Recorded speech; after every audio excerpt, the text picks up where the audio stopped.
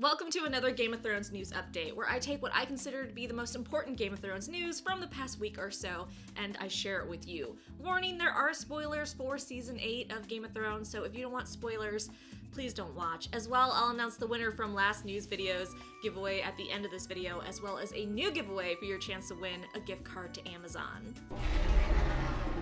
Filming at Winterfell is in full swing. They are laying down snow in a field in front of Winterfell, so look forward to a fight scene being filmed in it. In a previous video, I showed how they added permanent battlements to Winterfell instead of using CGI like they had in past seasons, so really, expect some intense battle scenes at Winterfell. I expect a full-on siege by the others. Speaking of the others and Winterfell, the Unsullied have been spotted filming near Winterfell. What's even cooler, their spears are tipped with Dragonglass. So they are definitely preparing to take on the White Walkers, and perhaps Dany does have them go to Winterfell, wanting to stop them as far north as possible. It would be just the Stark's luck for the Unsullied to meet the White Walkers and their whites in front of Winterfell, and for the castle to just get absolutely wrecked again.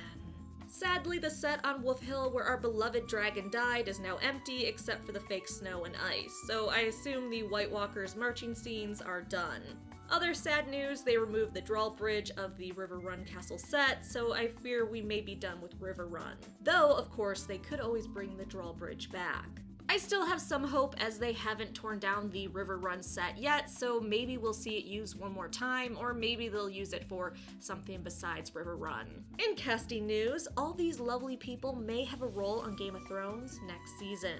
We know for sure Emer McDade has been cast for a role in Season 8, and has already finished filming. There are some hints that she may have had a small role as a girl at Winterfell, but that's still iffy. As well, Danielle Galligan has been cast to play a character named Sarah in Season 8 for an episode directed by David Nutter. It isn't known exactly what character she's playing, but she could be a Frey, the granddaughter of Lord Walder Frey, that was presented to Robb Stark at Edmure's wedding.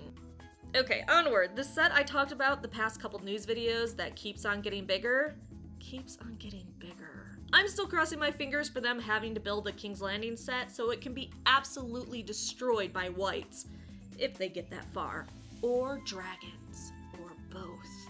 However, there is reason to believe they may use this one set for multiple locations. HBO has been thrifty and creative like that in the past. Oh, and Charles Dance thinks your selfies are fucking boring and predictable. He is down for playing Tywin Lannister again, though. In George news, he had meetings with HBO that, according to him, went well and were very exciting. And a fan asked George if there are any New World plants and animals in Westeros and Essos. His response? Westeros is an imaginary continent on an imaginary world. A secondary universe in Tolkien's terminology. It is not a time and place from our own prehistory, so I felt free to populate it with whatever plants and animals I wished. Old world, new world, prehistoric, imaginary, or entirely made up. Which is him basically saying, it's a fantasy world. Shut up, you nerd. Nerd! Ending on giveaways. Winner from last news video where I asked you who you wanted to see as a white this season was Kojer52, who wrote, "Everyone is a white. Then the Night King steps on Dragonglass. They all die, and Westeros can start anew. Without Sansa." Contact me for your gift card. New giveaway for your chance to win a $10 gift card to Amazon. Just like this video and answer this in the comment section down below. Which character do you feel most deserves a happy ending on this show or in the books? My pick is always Davos. I will pick my favorite answer and I will announce the winner next news video. Alright, thank you so much for watching. Please like the video, subscribe, and come back for more videos.